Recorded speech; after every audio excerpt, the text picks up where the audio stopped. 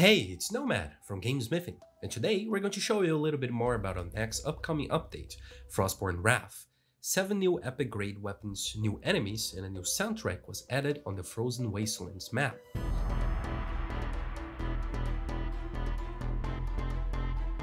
And a new very cool quality of life improvement that has been asked to be implemented by the community.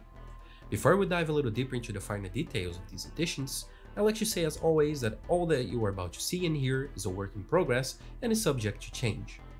Soulstone Survivors is still an early access title and very much still in development. With that out of the way, let's get it.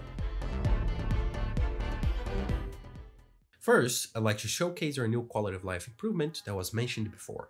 You can now view a list of all available skills that your character will have access to during gameplay, so you can more easily know what to look for without having to guesswork or look around too much for what skills can show up to you. Our next big addition to this update are 7 new purple grade or epic weapons.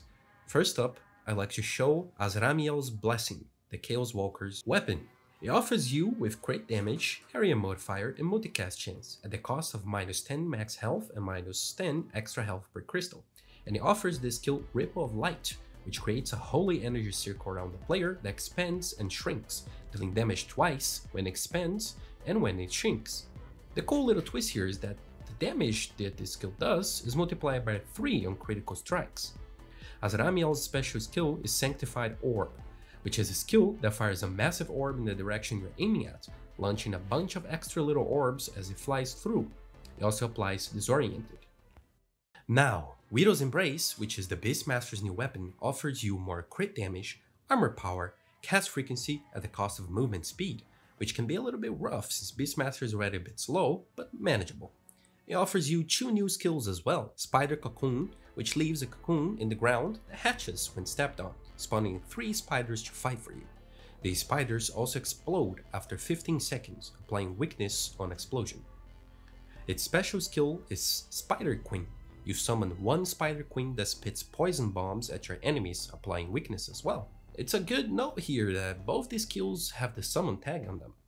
The Necromancer's new weapon, Green Talon Scourge, offers you more crit damage, cast frequency, and multicast chance at the cost to max health.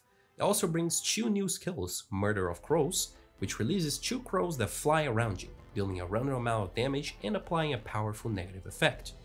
Its special skill is Carrion Crows. It fires a wave of crows dealing random damage and an extra 10% damage for each negative effect the enemy has. The rest of the weapons I'll leave for you guys to explore further once the update drops. I also left another surprise for the end, saving the best for last. The Death Knight and the Beastmaster now have their own Ascension tree with their own perks and quirks for you to explore. Let's just say that one of them involves sacrificing the souls of his victims in a dark ritual to invoke something. Aside from all of these, you also get to explore another zero-cost rune, just like the Gambler rune that is shown in our previous video. If you don't know what I'm talking about, please do go watch our Frostborn Wrath runes video. Loads of cool new runes there for you to see as well. That is all fine and dandy, but you might have noticed that playing in the background here, I got some footage of the Frozen Wastelands, but now we got new enemies roaming around, which fit the thematic and the fantasy of this map way more than the enemies that were here before. Some of the new enemies that you can fight are the Frostborn Warrior, the big blue fellow with a mace here, the Vulture, which is a flying creature, the Frostborn Archer, the Ice Elemental, a Witch, even a Werewolf, and much more. And for the soundtrack enjoyers, we also got a new soundtrack for it as well. The new soundtrack will also be added into the soundtrack DLC, but I can't make any promises as to when exactly that will happen for now. So, this is what we wanted to show you all for this sneak peek part 2.